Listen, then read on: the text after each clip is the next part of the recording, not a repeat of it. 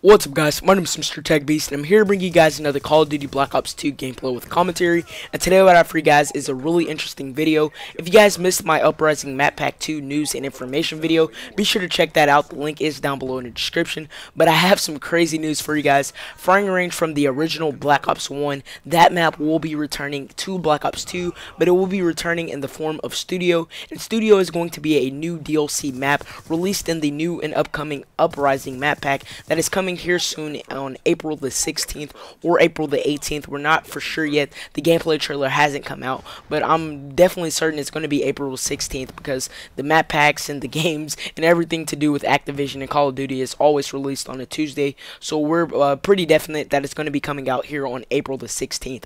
But for the firing range, what the map is going to entail, I'm thinking it's just going to be a new and updated version. Since Black Ops 2 is set into the future, I think it's going to be a 2025 version of the firing range map. If you guys don't know what firing range is, it was an absolutely amazing map back in Black Ops 1, and that was back in my roots when I first came to Call of Duty, and firing range was an absolutely insane map. But firing range is basically going to be the new studio in Black Ops 2, so just like they bring back Nuketown from the original Black Ops, they're going to be bringing firing range back. And this leads me to a few questions. What is the new firing range going to look like since it's going to be a studio? And I have an image on screen. This is a new and HD image, and I have 5 new HD images of the new Uprising Map Pack 2, which will be released in a video here coming in about an hour or two.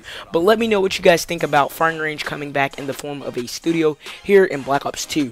Thank you guys for watching. I really just wanted to inform you guys about that quick little information. So thank you guys for watching. I really hope you guys enjoyed the video. If you did, remember to drop a like down below. It really does help out my channel and it does help me grow. Also, be sure to click the subscribe button top right to be notified on the latest and greatest Call of Duty Black Ops 2 news. Thank you guys for watching. My name is MrTechBeast, and I'm out.